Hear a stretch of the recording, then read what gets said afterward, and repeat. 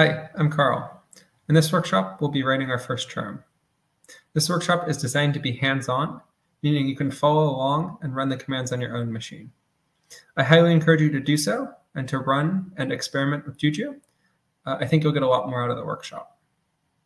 We'll start with a brief introduction of Juju and charms, and then we'll dive into the hands-on section of the workshop. For the hands-on section, you'll want to have some software installed. It might take a few minutes to download, so if you run these commands now, hopefully by the time we get to the hands-on section, you'll be ready to go. We've created a GitHub repository for today. The link to that repository is in the chat and the description. The repository contains a README with these commands, so you can copy and paste directly from the README. Again, the link to the GitHub repository is in the chat and the description. Throughout the workshop, if you have any questions, please ask them in the chat. My colleagues will be available and are very happy to answer any questions that you have. If, while you're running these commands to set up your environment, you run into any issues, again, please ask in the chat and one of my colleagues will be able to assist you. We encourage you to get involved in the charming community. First, there's Charm Hub, which is a listing or store of charms. You can find charms written by members of our community and staff at Canonical, and you can also publish your own charms to Charm Hub. There's our forum, which is a great place to ask questions, or if you learn something that you'd like to share with other developers, the forum is a great place to do that in an asynchronous format. And finally, there's our chat, or Mattermost. It's an instant messaging platform similar to Slack, and you'll find members of our community and engineers at Canonical who are active in the channels and are happy to answer any questions that you have or help troubleshoot any issues that you're running into. If you see a charm on Charm Hub that you're interested in contributing to, the chat is a great place to connect with the developers to discuss your ideas and see how they can support you in making that contribution. Now we'll give a brief overview of how Juju works. If you're interested in learning more about Juju, I encourage you to check out Juju's documentation. If you have questions now, you can ask them in the chat. And if you have questions later, you can ask them on the Mattermost or the forum, and someone will be happy to help. So when an operator deploys an application with Juju, they interact with Juju through its command line interface. The command line interface could be running on their laptop, for example. The command line interface talks to the Juju controller. The Juju controller is the node that manages other nodes in the cloud environment. For example, if we had a Kubernetes cluster that we wanted to deploy applications to, the controller could be running in a pod in the Kubernetes cluster, and it would be managing and scaling other pods in that Kubernetes cluster. But the controller can also run outside of the cloud it's managing. For example, we could have a controller on a virtual machine that's managing that Kubernetes cluster. Also, a controller isn't limited to a single cloud. So we could have a single controller that manages a Kubernetes cloud, an OpenStack cloud, and a VMware cloud. For today's workshop, we'll be using a single Kubernetes cluster, and the controller will be in the same cluster as the applications that we're deploying. One thing to notice with this design is that Juju provides a consistent interface on the command line across different clouds. And so Juju provides a simple UX for the person deploying applications, and then it translates that to the underlying API calls it needs to make to each individual cloud. Within a cloud, Juju has models. You can think of a model like a workspace. It's just a grouping of applications. By application, I'm referring to this box on the right. An application can consist of multiple units. A unit is just the machine that the application is running on. In Kubernetes, the unit is a pod. Within that unit, you have the application itself. For example, for MySQL, that would be the MySQL binary. You have Python code that is operating that application. It's called the charmed operator, or charm for short. And finally, also within the unit is the Juju agent. The Juju controller continually monitors the current state of applications and their desired state, and based on that, sends events to the Juju agent within each unit. When the Juju agent receives an event, it executes the charm code and passes along information about that event. So what is a charm? Several organizations and enterprises recognize the value of sharing open source application software.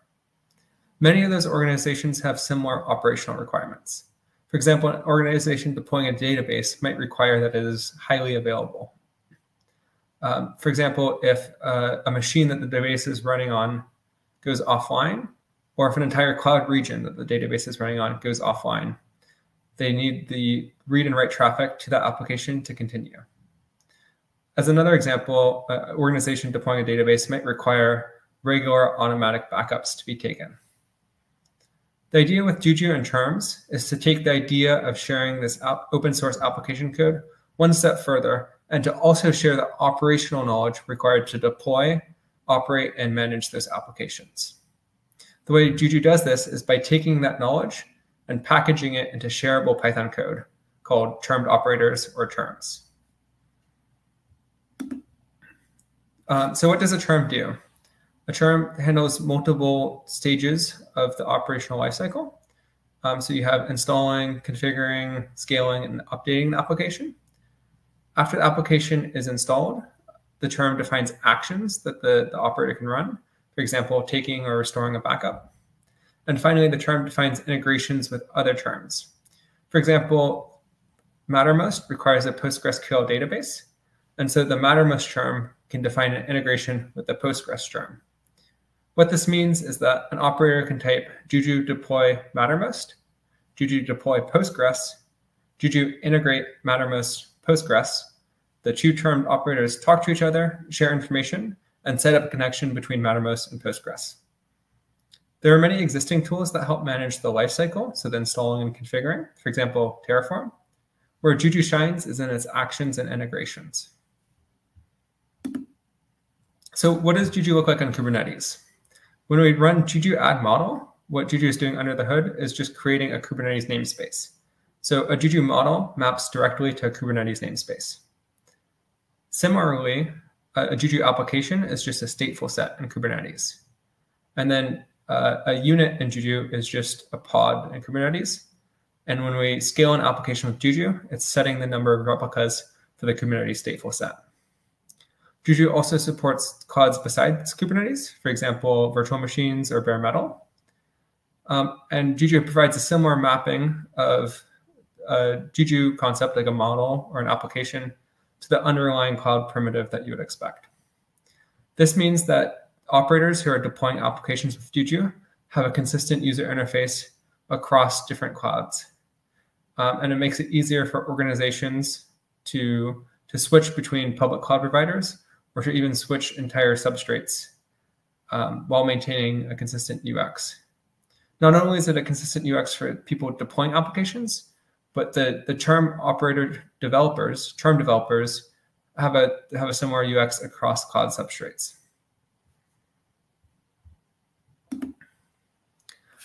So within a Juju unit on Kubernetes, which again is a pod, we have the workload container and the charm container.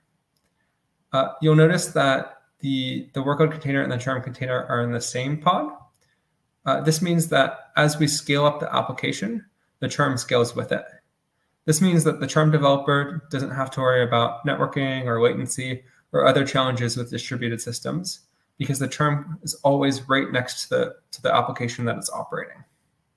This is different from traditional Kubernetes operators, where the operator lives in a different pod from the workload that it's operating. How does the charm container and the workload container communicate? So Juju uses something called Pebble, which is a lightweight service manager, and Juju injects that into the workload container, into the applications container. So you can use the upstream workload container, and then Juju will inject Pebble, which allows the charm to manage the services in that container. And the charm communicates with Pebble over a Unix socket. Okay, so now we're going to jump to the hands-on section. Again, here are the instructions to set up your environment and to install the software. They're available in the README of the GitHub repository that we're using today. The link to the GitHub repository is in the chat and the description. If you run into any issues while running these commands, please ask in the chat, and one of my colleagues will be able to help you. Just to quickly run through this, First, we're installing microcrates, which is a lightweight Kubernetes. It lets you run, for example, an entire Kubernetes cluster on your laptop. Then we're enabling a couple add-ons of microcrates for storage and DNS. Then we're installing Charmcraft, which is a build tool for charms. Next, we're installing Juju. And this make dir command is a temporary workaround, so you won't have to run that in the future. And then here, Juju Bootstrap we're creating the Juju controller. So Juju Bootstrap microcrates tells Juju, I want to create a controller in the microcrates cloud. So Juju will spin up a pod with a Juju controller that will manage other pods within that cloud environment when we deploy those other applications. Next, we're adding a model called development. So this is a workspace that we can deploy our applications to. And then we're configuring the verbosity of the debug log to be a little bit more verbose than usual. This is helpful for a development environment to see what's happening, but you would want to use a different configuration for a production deployment. Next, we're installing JHack, which is a Juju developer tool. And then finally, we're cloning the GitHub repository that we're using for today. Today, we're creating a charm for Zinc, which is a lightweight alternative to OpenSearch or Elasticsearch. And again, you can copy and paste all these commands from the README in the GitHub repository that's linked in the chat in the description.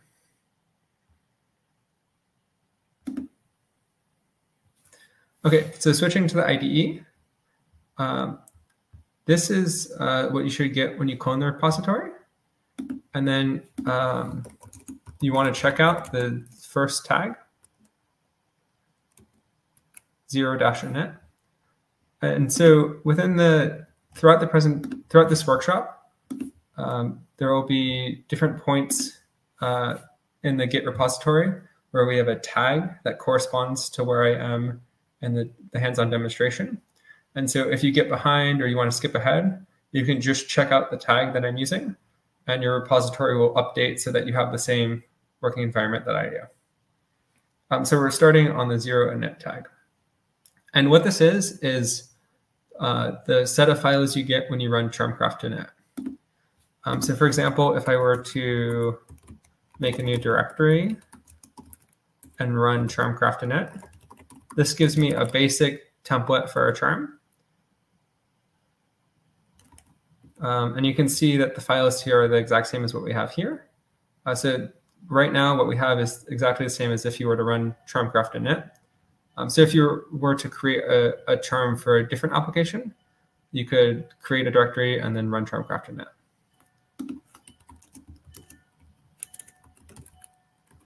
So charmcraft init comes with a lot of batteries included. So you can see that it comes with predefined integration tests, and unit tests, and there's also a tox configuration file, which gives us things like automatic formatting and linting of our code. These are really great when you're writing your first charm, and I would recommend using them. For the purpose of this demonstration, we're going to remove most of these files to get the simplest charm possible, just to make things a little bit easier to understand. So if you follow along with me and check out the 1-base tag, I just took the charmcraft init and I deleted most of the files, and we're left with these 3 files. So first we have our charmcraft.yaml, which is telling Charmcraft what we want to build the charm on. So in this case, we want the charm to run on Ubuntu 22.04. So this is telling Charmcraft when it's packaging the charm to upload it to CharmHub to build it on Ubuntu 22. And then we have our metadata file, which defines some information for CharmHub, like the name of our charm, a summary, and a description. And this will show up on the CharmHub store.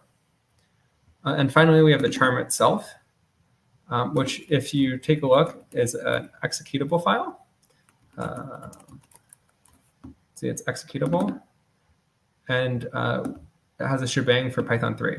So this is the file that is being executed whenever the Juju agent receives an event.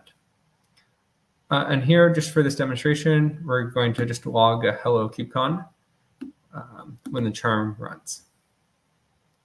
So to pack this charm, we can run charmcraft pack. And the first time you run this command, it's going to take a little bit longer. But then after that, every subsequent pack should be quicker. If you're curious, what this is doing is it's creating an LXC container. So you can see here, it's creating a LXC container for this project. And what this allows us to do is, like, the machine I'm running on is an Ubuntu 22.04 machine. And in this case, we're building on Ubuntu 22.04, so that's fine. But say I wanted to build the charm on Ubuntu 20.04, meaning I wanted to run with like Python 3.8 instead of Python 3.10. What would happen when I run charmcraft pack is that charmcraft would create an LXC container based on Ubuntu 20.04. So it will install my Python packages with Python 3.8. And so this lets you have a separate build environment from the computer that you're working on. And so right now it's just setting up that container for the first time and installing some software. In a few seconds, hopefully it will finish packing.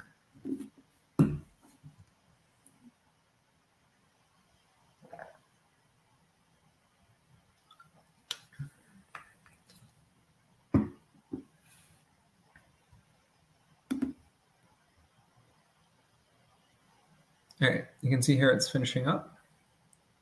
And when charmcraft packs a charm, it creates a .charm file.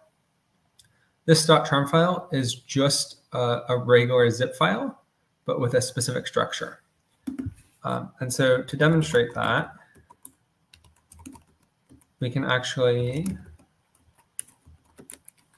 unzip the charm file with a regular tool that we would use for zip files. And if we take a look inside, we have our charm file from before. We have the metadata file. We have a manifest file, which is like some metadata that charmcraft includes about when it packed it, what version of charmcraft it packed it with, and like what Ubuntu version it was built with. And then we have this dispatch script.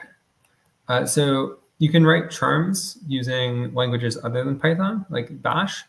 And this is from back before the Python charms existed. And so this is a backwards compatible way so that those old charms and the new Python charms are packaged in the same format. And so what this does is it's not actually the charm.py file that's executed by the Juju agent. It's this dispatch file. But in our case, charmcraft creates a dispatch file which just executes that Python file. So when the Juju agent receives an event, it's running this dispatch script, which then executes the charm.py file. And you can see here, it's just adding some information to the Python path. And other than that, it's just executing the Python file. And then there's also this hooks folder, which is for backwards compatibility with those older Bash charms. And it's just the same file as the dispatch file. And again, when the Juju agent receives an event, it executes this file, which then executes the charm.py file. So let's deploy this charm. So I'm going to split my terminal into a couple different windows. And this will allow us to see what's happening a little bit better. So in this window, I'm going to run Juju status. And you can see that we're on the development model and that we're on the microcontroller that we just bootstrapped. You should see an output very similar to this when you run Juju status. If you don't see this, please ask in the chat so that one of my colleagues can help you. And then in this window, we're going to run the Juju debug log. So this will just give the output of the log. And remember, we set it earlier to be a little bit more verbose, so you can see a little bit more information about what's happening. And then now we're going to deploy the charm. So if you're deploying a charm from Charm Hub, instead of saying /sync, you would just say the name of the charm. But since we're deploying a locally built charm, we specify the path instead. And you can see in Juju status, we now have a Zinc K8s application. and it deployed 1 unit of the application. So it's running on 1 pod. This is the IP address for that pod. So if we take a look at using kube control, we can see what's actually happening here. So if we get the namespaces, as I mentioned earlier, the Juju models map directly to Kubernetes namespace.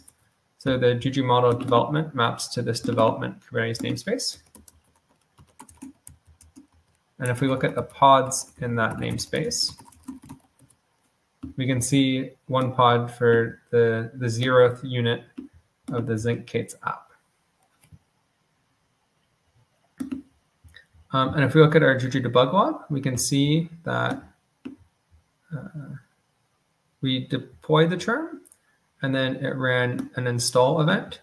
We got the hello kubecon log. Then it ran a leader elected event, and we got the log again. And then it ran a config changed event, and we got the hello kubecon log 1 more time. And so to give you an idea of what's happening, Juju provides some debug tools. One of them is called Juju debug hooks. And so what happens in a normal Juju deployment is that when the agent receives an event, it executes this dispatch script. But Juju debug hooks lets us debug that execution. Let me show you what I mean. So we can type Juju debug hooks and then the name of the unit that we'd like to debug. And so there's no events firing right now because we installed the application. So I'm going to use JHack, which is a Juju developer tool. And so Juju has a few different types of events that we won't go into much detail, but you can see like the install event, the config changed event, start event. There's one event called the update status event, which runs by default every 5 minutes, but the amount of time between each of those events can be configured. And so JHack has a tool called JHack fast forward, which all it does is it sets this interval to a few seconds so that we can fire an event on the charm, which will let us debug that event. So I'm running JHack fast forward. And you can see that we have this new terminal session. And it gives us information. So normally, when Juju receives the event, it would execute this dispatch script. This is the same dispatch script that was in the .charm file. But when we run Juju debug hooks, what Juju does is it puts us in a terminal environment right before that dispatch event is ran.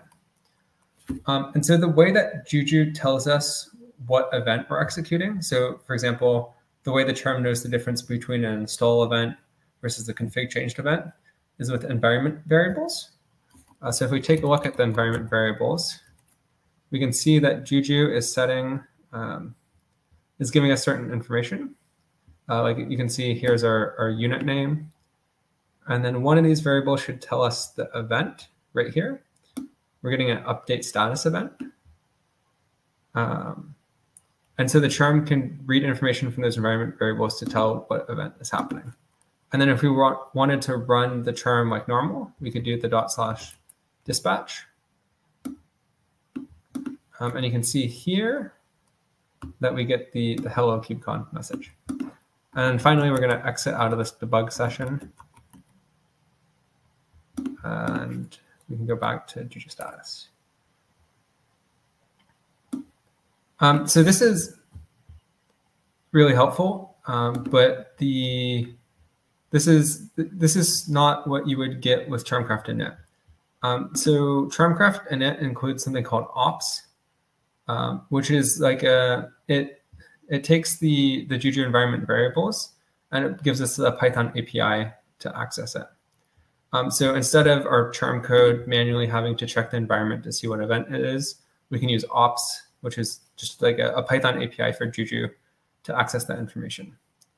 Ops also does one more thing. So it's both an API for Juju, for the Juju framework, and it's a framework in itself. And so with Juju, when our charm runs, you have the charm is executed once per event. So for example, if I were to set like a global variable and I were to increment that counter, every time there's a new Juju event, this script executes and then exits. So as we saw before in the log, we got multiple hello KubeCon messages, one for each event.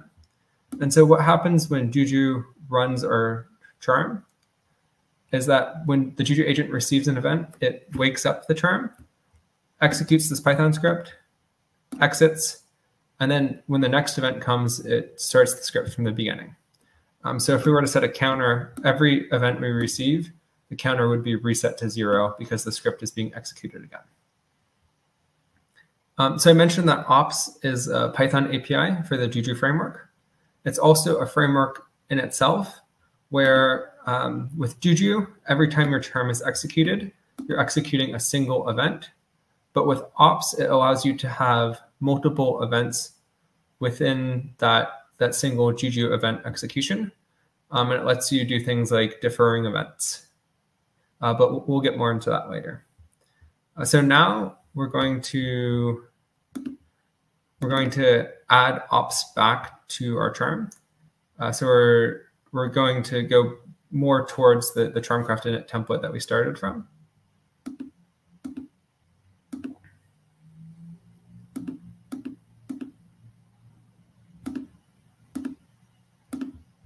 And so when I'm finished with adding ops, we'll be switching to the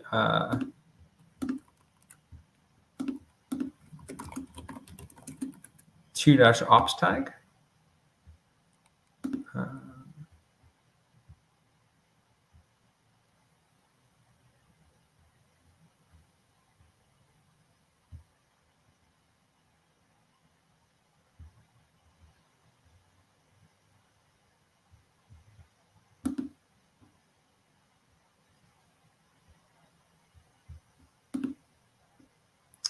One moment.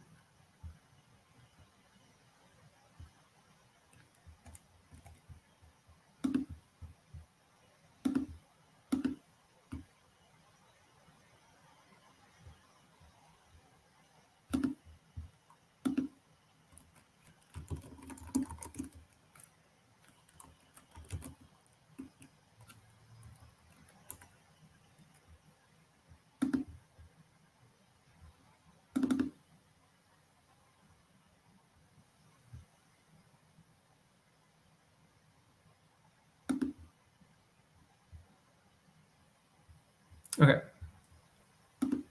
So to add ops, we're going to import it.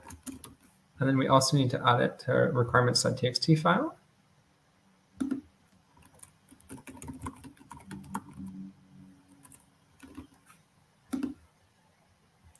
And then I'm going to create a virtual environment and install. Oops.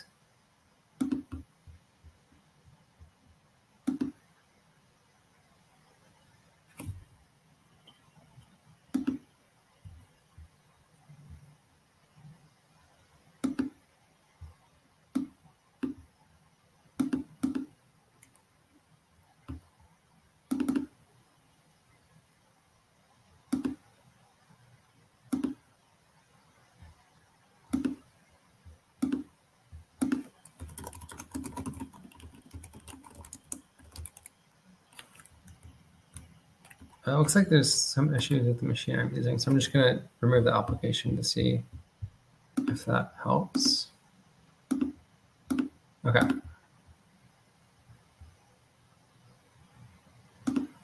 Okay, so we've added ops, and then we're going to add a class for the charm. And so what this is so I mentioned that ops lets us have multiple events within a single Juju event execution. And so with ops, what we do is we're creating this charm class, which inherits from an ops class. And then we're telling it what events that we want to register callbacks, to register handlers for. So this line here, self.framework.observe, is saying that when ops sees that Juju is executing the start event, we want to run this callback, that onStart method. And then here, we're moving that warning here. And then finally, we need to add one more thing, which actually executes the class with ops.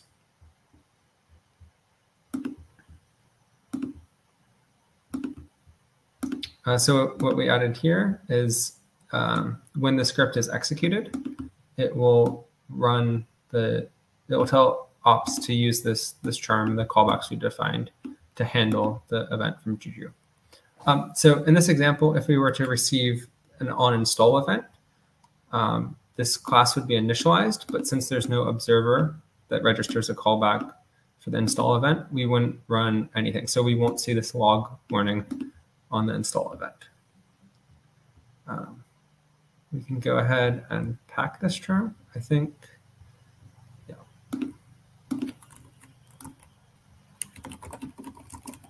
And you'll see that this time the packing should be a bit quicker since we've already created that container.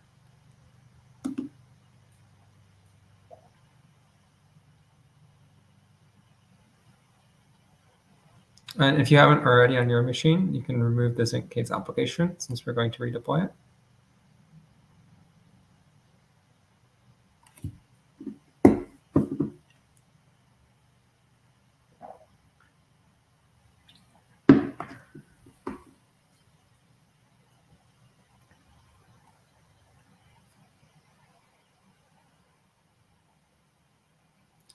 And you'll notice that we've added the ops dependency. So before we didn't have any requirements.txt dependencies. So the pack charm we get will look a little bit different because the .charm file that's uploaded to Charm Hub includes all our dependencies packaged with the charm.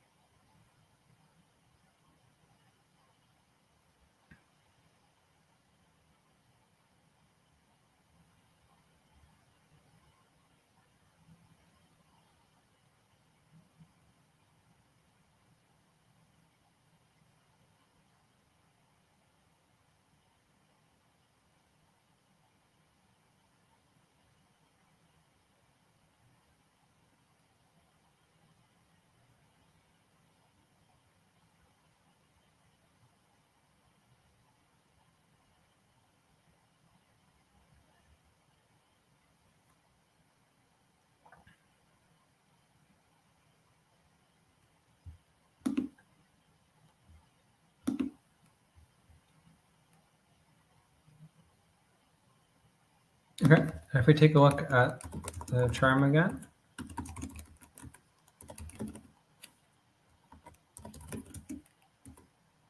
you'll see that it's a little different this time. So it has the same hooks, SRC, everything's before, but now we have this virtual environment. This isn't exactly the same as a standard Python virtual environment, but it's pretty similar. And so it has all our Python dependencies installed. So you can see ops, and then ops also depends on PyYAML. And so that's installed and packaged alongside the charm. And if we deploy it,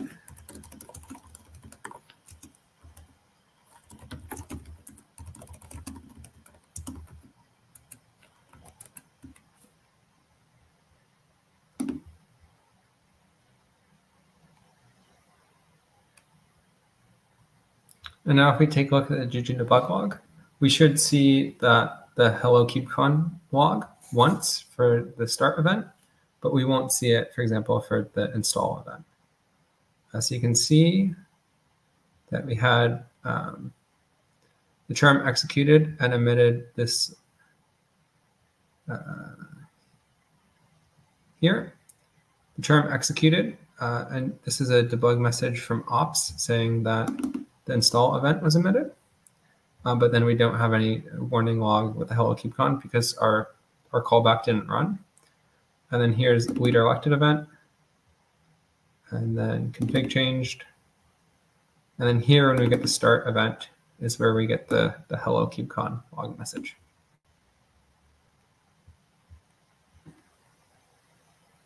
Okay, so now, right now, the charm is normally with a Kubernetes charm, you have the workload container with the application that you're running and the charm container with our Python code. But right now, we just have the Python code and we're missing that workload container. So for example, if I were to take a look at the pod,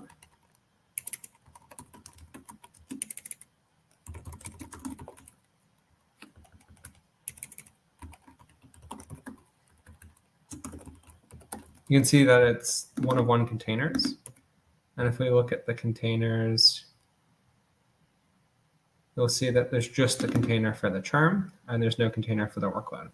So now we're going to add that workload.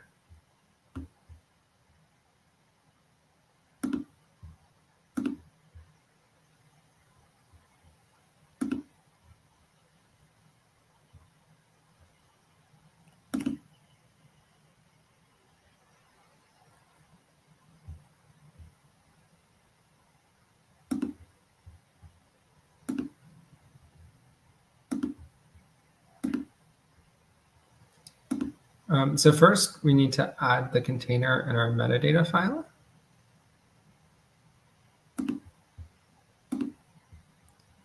So we'll add, so here we're just updating the summary and description to be a little bit more clear. And then here is where we're defining the container that we want Juju to deploy alongside our charm container. So we have a container called Zinc that uses the Zinc image. And we're also defining a file system that will be mounted into the container. And you can see that it uses, here we define the storage that we're using. So file system, we can use file system across multiple clouds. And then in the case of Kubernetes, it will give us a persistent volume.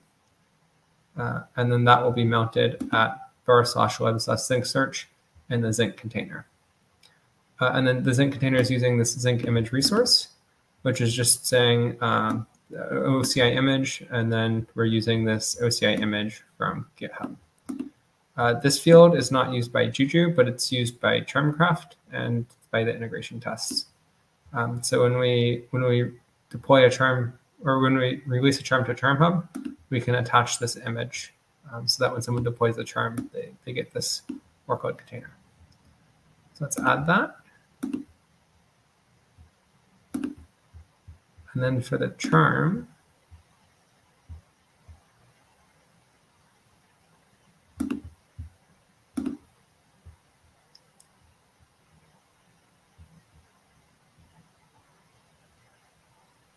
so here we're just renaming the charm class. And then, so now with we're going to listen to a new event. So Juju gives us a start event when the charm container is ready. But in order for us to know when the workload container is ready, we have to listen to a Pebble ready event. Let's see. And so this is saying when the Zinc container is ready, when Pebble is running in that container, then we want to run this command, or to run this callback. So here, and so the way that Pebble works is it has this system of layers that allows us to define what services we want to run in the container. And so here, this is what that Pebble layer looks like. So we're saying we have this Zinc service that runs this command, and we want it to run on startup. We want it to save the logs to this file and save standard out. And then we want to set these environment variables for that service. So we're setting a username, a password, and that path to the storage that we specified in our metadata.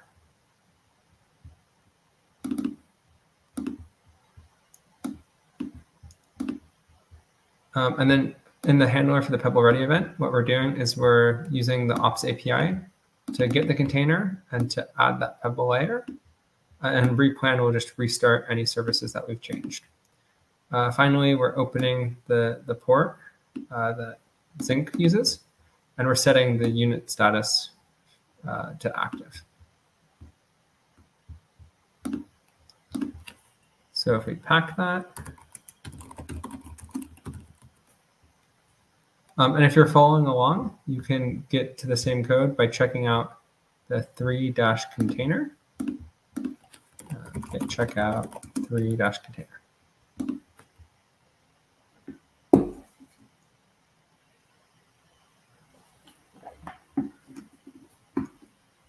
And you can see because the Python dependencies are same, it's much quicker to pack now. And so this is the usual experience you'll have when packing a charm. And if we deploy it, we have to remove the old application first.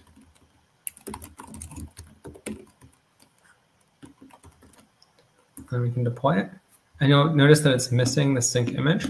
So when we deploy from Charm Hub has information about the images that we need to deploy the charm with. But when we deploy locally, we need to tell Juju manually what those images are.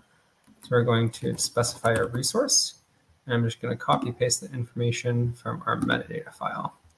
So this is our resource name. And then the OCI image is here.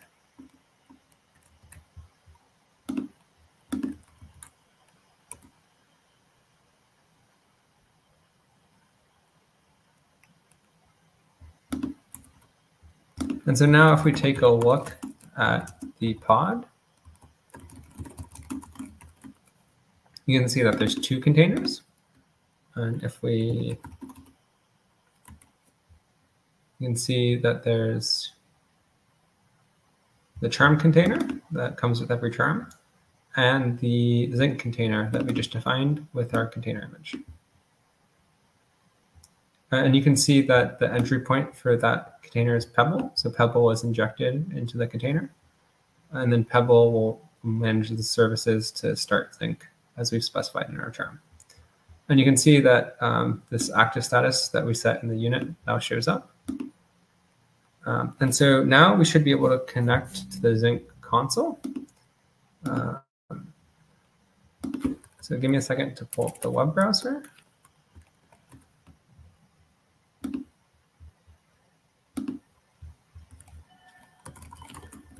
So I need to copy the IP address for the pod, and it should be port 4080. Okay, and let me switch the screen sharing.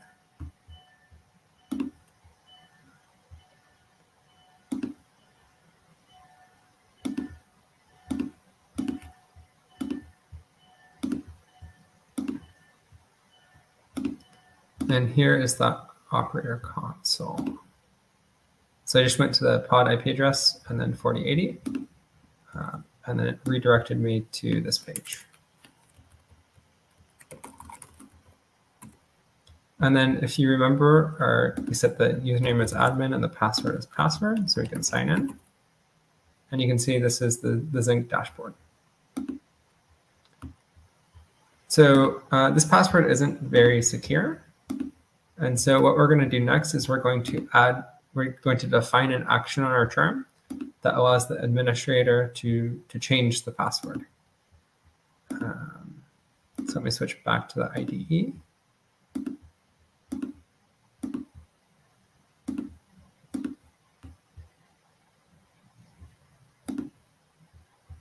Okay.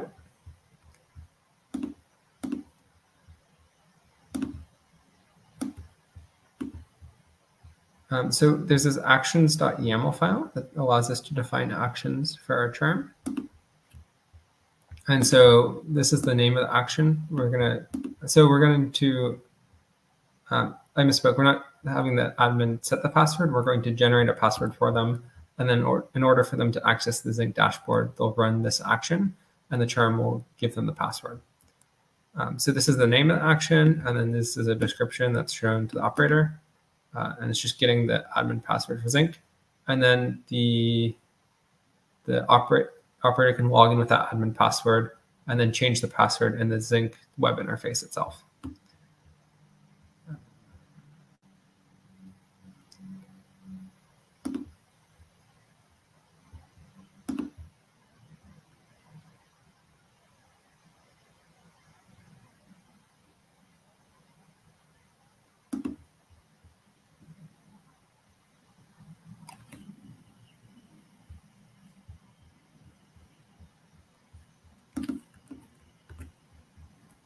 So again, we have to add that to an actions.yaml file.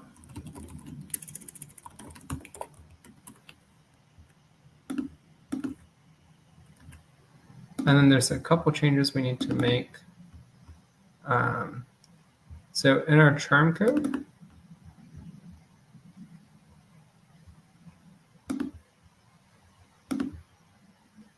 we're going to import the, sorry.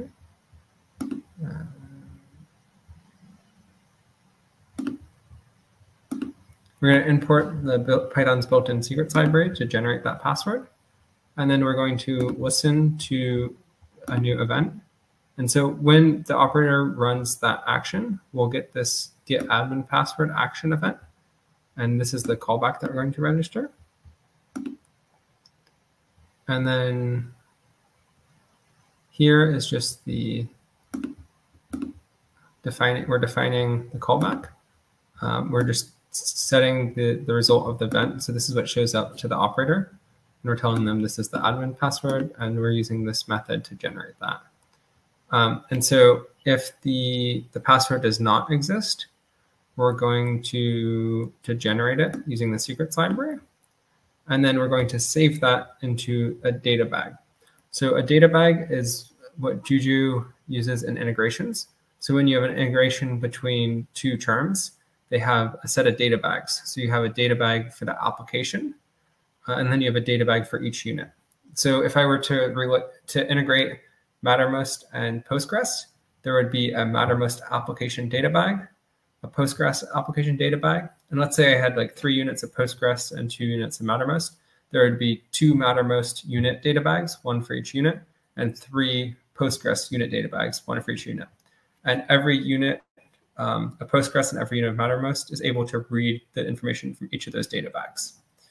With the concept of data bags also applies to, you can have a charm that has data bags that it shares with other units, and that's called a peer integration or peer relation. And so this lets us, it's as if we were to integrate like Mattermost with Postgres, but we're just integrating all units of the charm together. And so the way that we do that is we add, we can add a peer integration to our metadata.yaml.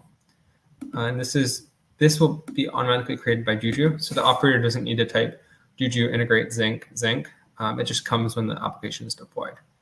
And then here we're using some features that are specific to newer versions of Juju. So we're just adding to the metadata saying that you can only use Juju 3.1. So if an operator tries to deploy this on an older version, it will let them know that it won't work.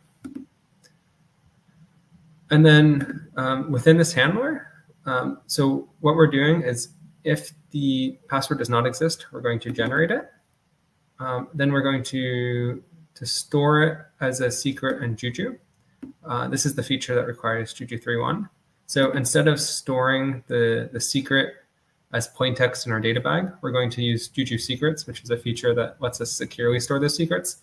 And then in the data bag in plain text, we will only store a reference to that secret. And then Juju will verify that when we try to access that secret, that our unit is authorized to access that secret. So here, we're adding a secret to the app, and then we're accessing the relation data with the ops API and setting that ID of the secret in the peer data bag, so that if we scale this application up to other units, those other units will be able to access the secret reference and then be able to retrieve the admin password from the Juju. And so if the user runs the get admin password on another unit, it will be able to show them the admin password, even though it wasn't the unit that created it.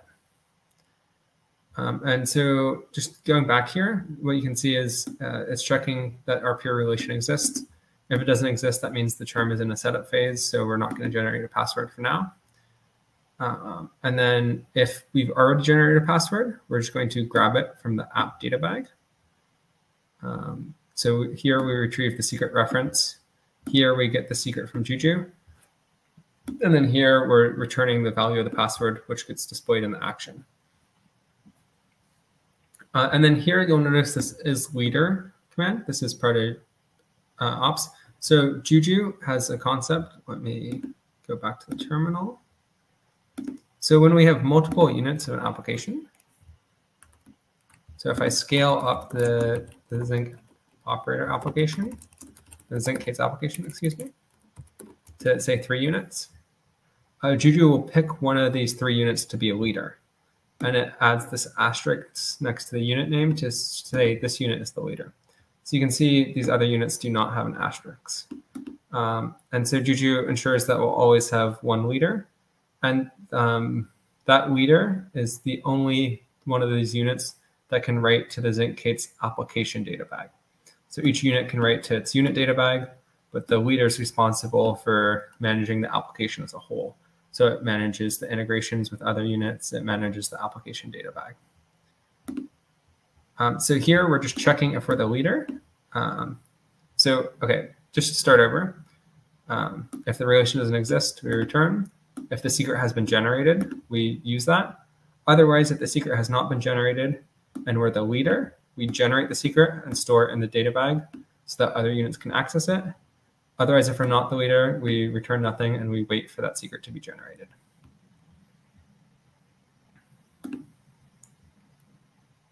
And then one last thing is that we need to modify the Pebble layer so that instead of using the password, we are using that generated password.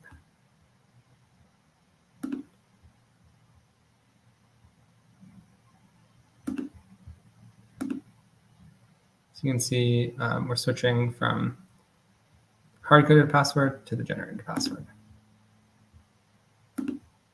And then if you're following along and you're behind, you can check out /action to catch up.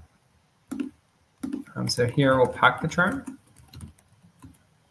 And again, so an action is the charm can define as many actions as it needs to. And those are things that the operator can run.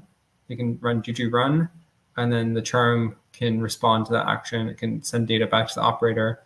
It can change something about the application, etc. I'm also going to, okay, it's packed, and then we're going to remove the old application. And then we're going to deploy the charm we just built.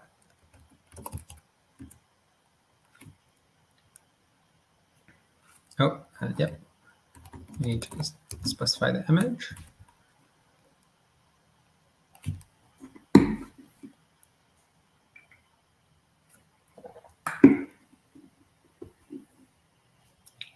And then once that charm starts, we can run the action. So the way we do that is Juju run, and then the name of the unit. And then we're going to run get admin password.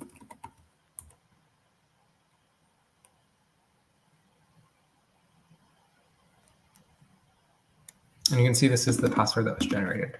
And if we were to scale the application and run this on, say, a different unit, because we saved that into the peer application data bag, we should be able to retrieve it from another unit.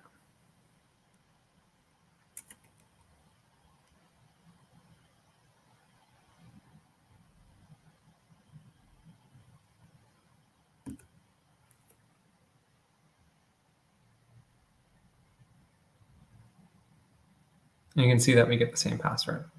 So I'm going to copy this password, and we're going to switch back to the browser.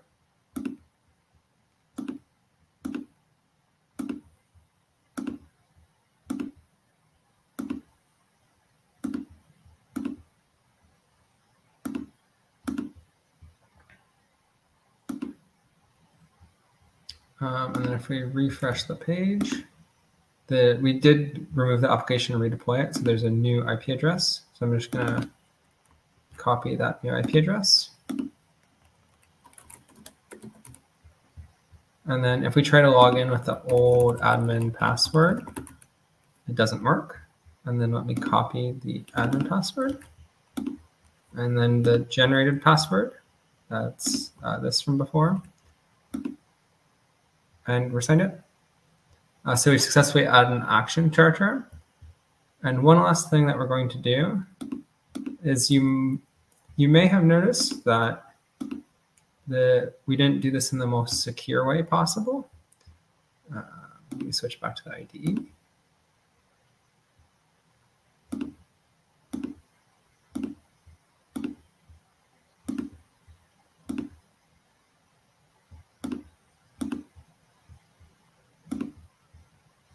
Here we go. Is that if the peer relation isn't available, we're returning an empty string for a secret. So for a brief period of a couple of seconds, we have this secret is set to nothing. So instead of doing that, what we can do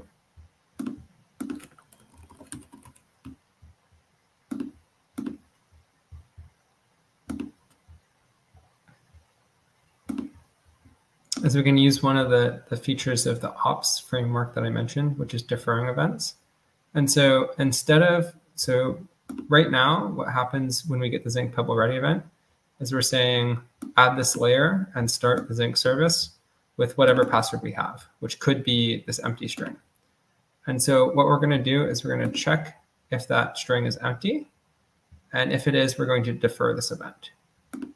So what this means is that the next time the charm is executed, this deferred handler will run. And then if the password has been set by that point, that means that the peer relation is active. Then we will go ahead with adding the layer and starting the service. So we can pack this.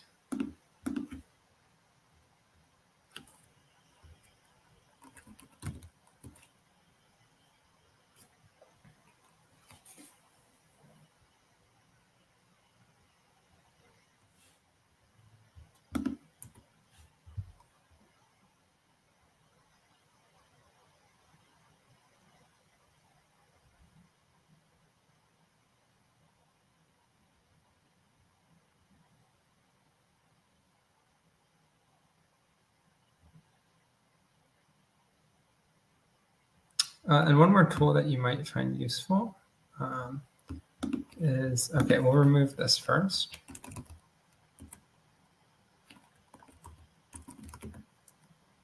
JHack has a tool that, so like you can see the events that are fired in the debug log, but sometimes it's like a little hard to read with the other, I have to wait for that, okay, with the other messages in the debug log. So there's a JHack tool called JHack tail, which gives us a nice visualization of which events have been fired. So if we take a look at this, we can see this was from when we just removed those last applications that the remove and the stop event were fired on the Zinc units. You can see now on this new Zinc K8s unit, we get the install event, Zinc peer relation change event, leader elected, Zinc Pebble ready. And so this lets you visualize what's happening and what the charm is running. And it will show you across all the different units. And there's a lot of other helpful tools like this with JHack that are great for charm developers. And so you can see that we're active. And then let's run the get admin password one more time. Hopefully we'll have a new password that's generated because it's a new deployment of the charm. And then this new IP address is a new password. And then if we switch back to the browser one last time,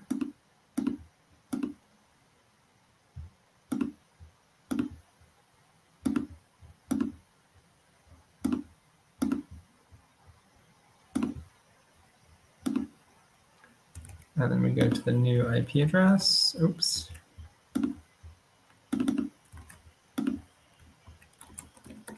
And I copy paste that password.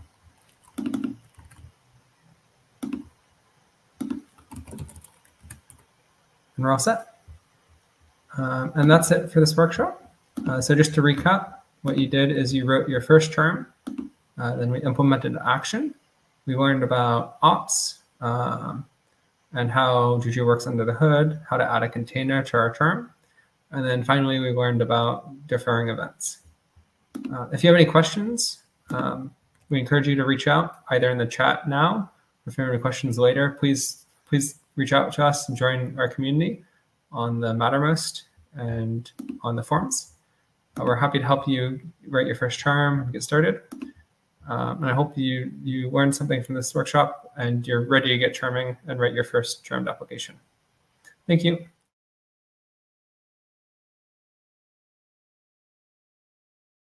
My name is Michael Jäger, and I would like to talk today about how to join the ecosystem, how to publish a charm. So you have a charm and you would like to make it available for others. You would like to publish it. So let's look back on what we have seen today. In many sessions, the charm was just sitting in the local file system and has been taken from there, which is certainly fine and necessary for development. But at the same time, you're wondering what would be the best way of providing that software for others.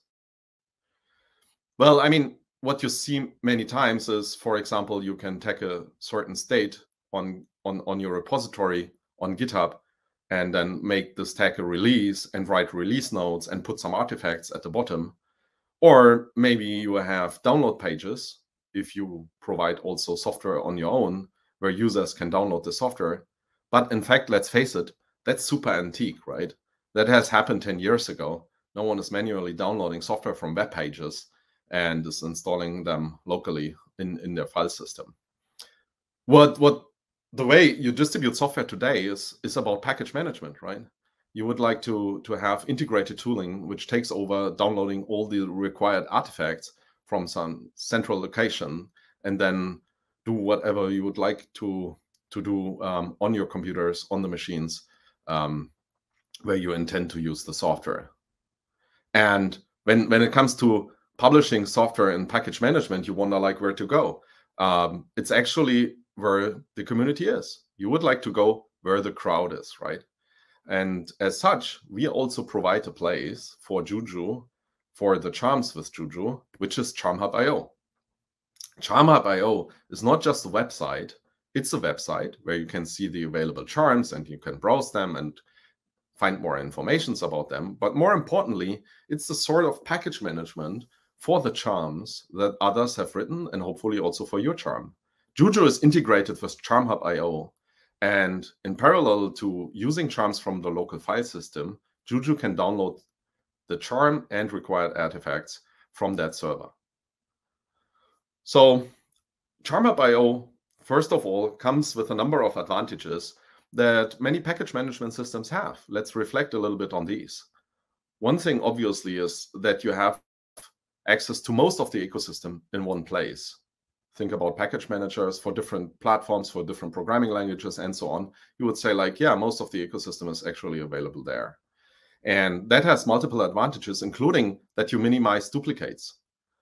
Because it becomes apparent if the software with the same purpose is already there, right?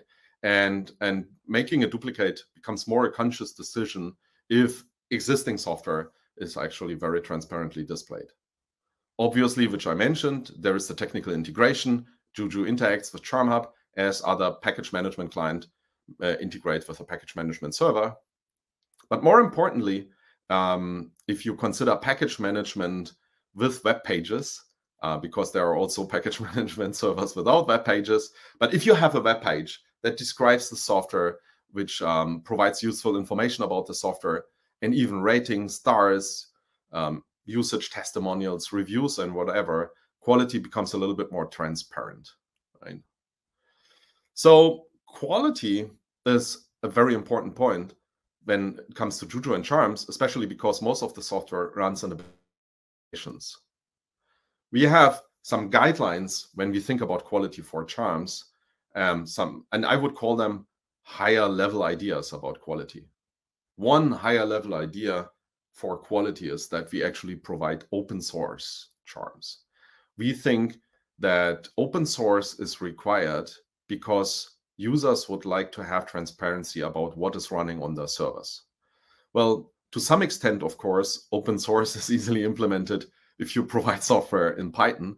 But at the same time, open source software is also presenting software in the public in an open source way, not just that the user, the consumer of the software, has only access to the source code, because that's the way of how software for Python is distributed.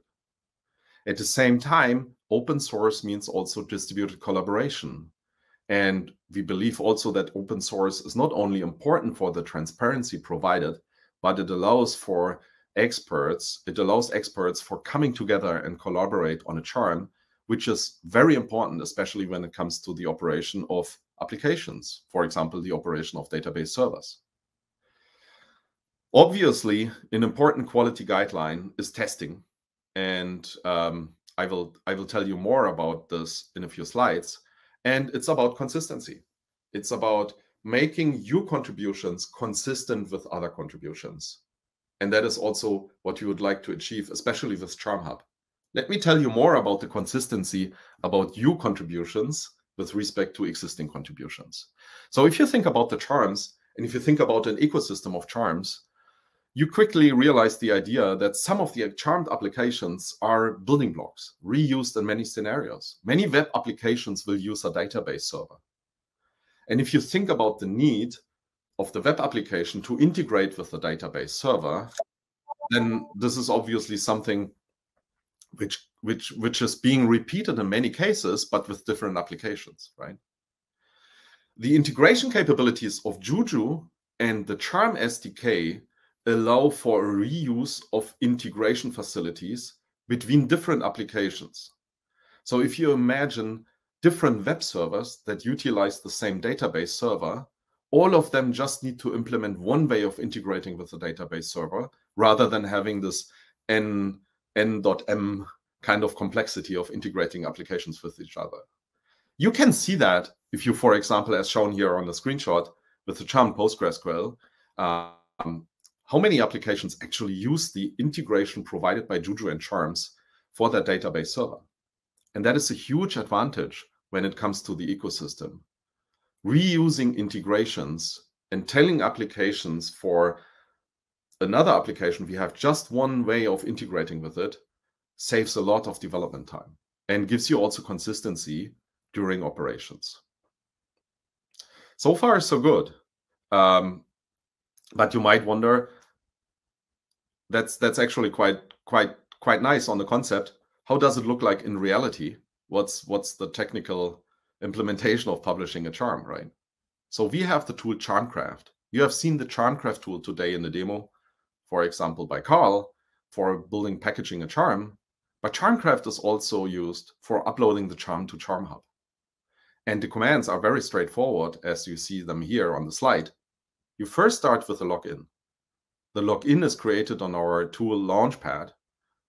I think people from the Ubuntu ecosystem universe know Launchpad quite well. So what you would need is to create an account as a developer, so to say, on Launchpad, and then you use that account with Charmcraft to log in. You create a session. We just don't want to allow people to unauthenticatedly upload stuff to the Charm Hub, right? You create a session with your Launchpad account, rather.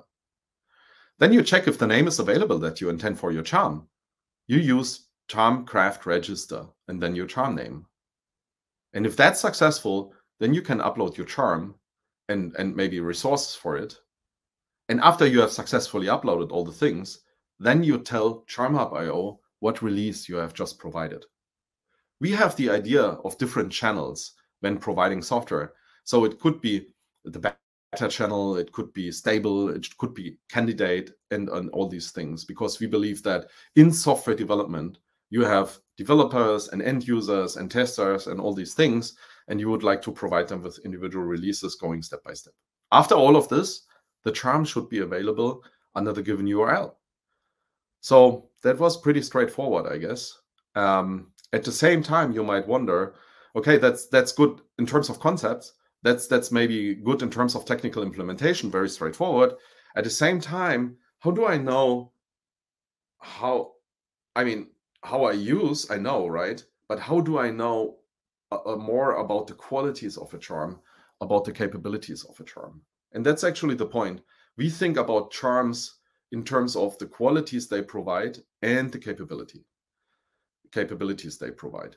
So about software quality, it's basically an own research topic, and many frameworks have been defined that define software quality concepts for software. For us, it's very simple. First of all, make it useful for others. And that has actually two stages. Make it useful for others to contribute, to participate in the development. That basically boils down to standard practices in open source software development. And at the same time, you need to ensure reliability, stability, and all these things in order to make it useful for the use in the backend of organizations, right? And at the same time, increasing the quality, increasing the usefulness has for us all, for all of us, the motivation to push the ecosystem towards a single implementation for a charm, for a workload, right? So basically, we don't want to see 5 different charms for the same database server. We find that maybe there could be reasons, but in essence, it would be much more useful to provide one database implementation where different experts come together and collaborate on its development. About the capabilities, it's very important not to forget that it's not about the installation only. I mean, the installation alone is already very capable if you think about what Juju can do for you. Juju remote installs all your stuff on all the different Kubernetes clusters that you might have out there, right? So it's basically, in the beginning, it's a remote install tool, but that doesn't cover operations at all. So capabilities must be about operations when it comes to the development of a charm. But let's maybe talk about qualities first. And we have defined qualities in a maturity model for charms. So you see here the URL. You can access this also with a barcode. And there are basically 4 different qualities for a charm that we find important. Of course, it needs to be reliable. It needs to be ready for collaboration, useful, approachable. It needs to be compliant. I didn't talk about this so far, but if you think about the situation that charms are a separate piece of software than the workload. And what can happen is that they are also developed by a separate organization than the organization or the community that develops the workload. And especially for charms in this constellation, it's very important to respect the trademarks and IPs of others. So charms need to be compliant as well. And charms need to be up to date. And let me tell you a little bit of background consideration about charms, why these qualities are so important. Charms are special. Charms are different than many other software that we all consume. If you think about software that you consume on your devices, on your smartphone, you download it, you test it. If you don't like it, you throw it away. For charms, since they are made for a distributed systems environment, it's a little bit more complicated because in order to try them, in order to find out how it works for you, you need to provide a distributed system, right? You need to provide Kubernetes somehow. Since many charms are integrated, or many workloads covered by charms are integrated with each other, you probably need to first install different other applications, because before you can actually test the charm that you would like to test or evaluate or whatever. So setting up an environment to get started with the charm that you would like to use can take some time. It can mean to set up a distributed systems environment, whatever this is, all supported by Juju. And therefore, it's much more frustrating if you think about collaborating, if you think about winning developers, becoming a larger community, if your charm doesn't work very well. And there is a second thing where up-to-dateness actually plays an important role. If you think about charms, they basically need to consider not only the review cycle of the charm itself, right? The charm is a piece of software. You develop new features, you create new releases, that's all fine.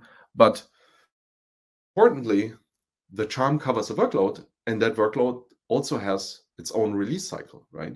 So whenever the workload comes out with a new release, which maybe has some new functionality or a different way of covering operations of that workload, you need to adapt the charm and make a new release maybe in the charm as well. And charms are written for Juju, and using the Charm SDK. So whenever Juju and Charm SDKs provide new features, you also may want to provide a new release for your Charm. And last but not least, somewhere you need to run your workloads and your charms, and that somewhere might be, for example, Kubernetes. And also this space provides updates, right? Many of the past Kubernetes releases have provided new APIs, new features that you would like maybe also to support that may imply changes also to your operations code that you actually provide with your Charm. So if you consider the Charm as a special kind of software, it becomes obvious that reliability is more important than ever, not just only to have a reliable server, not just important for providing a reliable service, but also important in terms of it covers a lot of different release cycles in that distributed systems environment, and therefore also the up-to-dateness, the ability to provide new releases, the ability to maintain the Charm very well is very important for Charms. And of course, let's not keep this like nice guidelines and great ideas. For Charms, we have also provided extensive documentation on how to test Charms.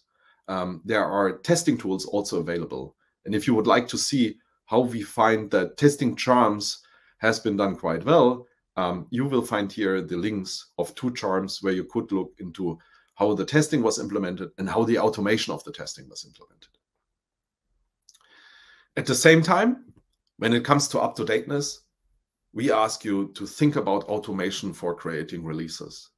It's the reason why we have the different channels. No one asks to continuously make new final releases to the end users, but being able to continuously release in an automated way whenever the master updates is also not a new idea. Nightly builds, for example. For Charms, you need to automate that kind of methodology. And there are GitHub actions also for that using the Charmcraft tooling, right? So here on this barcode and on the links, you will find example implementations for automating the release process for your Charm development. So far, so good. These are things for ensuring that the Charm will be useful for others. But as said, there is a more important thing to come. And this is not just covering installation. It's about covering operations, right? It's about not just having the software being rolled out. Juju does a quite remarkable job on this with the abstraction of all the different cloud substrates that Juju provides even beyond Kubernetes. Juju also integrates with virtual machine landscapes and all these things, and can integrate applications also between those running on virtual machines and those running on Kubernetes. But at the same time, it's about operations. It's about the experience after you have installed the workload using the Charms. One important thing that becomes apparent first after you have installed it, is it ready to go? If the application permits, it should be ready to go in terms of settings and defaults applied for this application. Of course, no one can foresee intended use cases of all potential users, right? But it should be what we call sensible defaults. Useful defaults that let you, that provide the application with you in a kind of useful state. That is obviously only possible if some initial configuration is not required, right? If you have something like a rewrite proxy, obviously you need to provide a rewrite rule in order to have it working. But for the cases where sensible default makes sense, there should be sensible default. On the technical side, on the capability, there should be compatibility with the ecosystem. It's a sort of cohesiveness, which I have already outlined before, why it's useful to look at the available Charms, to look at available integrations and join that ecosystem, not only of applications, but also of integrations between the applications. If we come to real day 2 task or day end task, then it's about upgrading, obviously. The Charm should support upgrade of the workloads. It should be tested, it should be covered, and users of the Charm for operating the application should be able to rely on that upgrades work. We have seen in some of the presentations that some of the workloads were started already with multiple instances. And an obvious operational task is scaling up and scaling down for a number of reasons, to provide more reliability, to distribute the load, or in the case of scaling down, to save on cost on consumed resources. Charms should cover the correct scaling up and scaling down of the workload as intended by the workload. Because if you even think about databases, database servers, they often implement a special way of scaling up, scaling down, or implementing a high availability setup, and so on and so forth. A very fundamental task when operating applications is obviously backup, and the capability to restore also the backup from the backup. And that is something which should be covered by a charm as well. All of these things are defined also in the maturity model, which is referenced down here and can be accessed also by scanning the QR code. So this is maybe a useful next step, but some of you might wonder, okay, great, but how do we know if a charm actually provides all these qualities and capabilities, right? We have defined a review process which is truly open source. It provides the transparency from the beginning to the end. And we do this by asking everyone who'd like to provide their charm for review by doing a structured post on Discourse, the community, under a special topic, which is called review request. So everyone can see that someone has submitted a charm for review. And accordingly, the discussion and also the verdict of the review will be there transparently and accessible for everyone. Obviously, not just providing the post and discussing it is required, but both the entity, the person who submits the charm for review, and the persons who review the charm need review guidelines. That you will also find there in the description of the review process. But most importantly, in addition to the transparency, by putting everything on Discourse Charm Hub.io, is also the ability that for everyone, that everyone can actually engage in the discussion, in the review. For some charms, it's even necessary because particular knowledge about the workload is required. So one reviewer might be an expert in writing charms, and one reviewer might be an expert in the application covered by that charm, right? And the idea of making it a request on Discourse makes it absolutely possible for everyone to write comments on that review, right?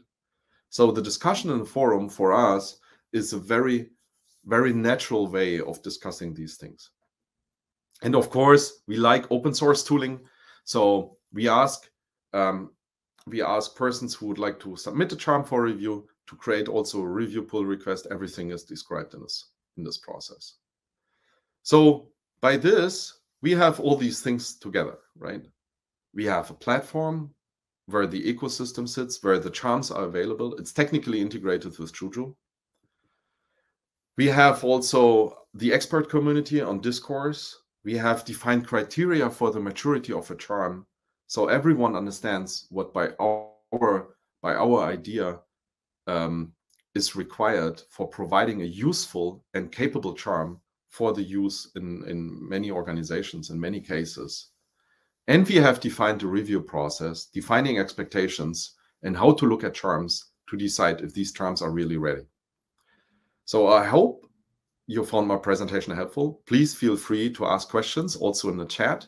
Also later, you could use also Discourse for asking questions about the review process, or engage in the chat on the other channels that you see on MetaMost regarding the topics about charming, about Juju, about particular charms, and so on.